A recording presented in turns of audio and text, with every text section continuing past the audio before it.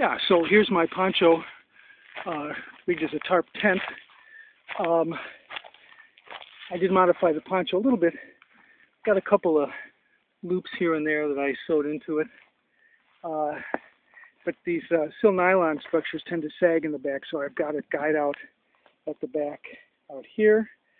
And I've got it pegged up just with a stick that I found here in front that then runs over to this big live oak. Actually, here's a hiking stick that I was using today. I didn't really bring my bamboo hiking poles on this trip, but you know, you can find sticks around, and these are fine for rigging your tent.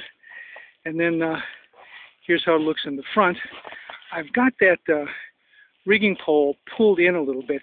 The idea is then if the tent begins to sag tonight, I can just kind of pull it out like this way, and that will tighten up everything.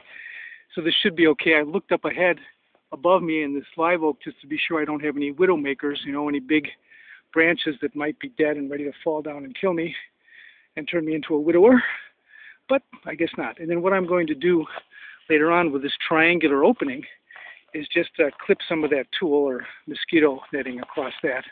And I should be okay. I've got a couple extra stakes. I may put some more of that litter, the leaves from the live oak along the edges of the bottom there of the tarp where it looks like it might leak a few mosquitoes on me.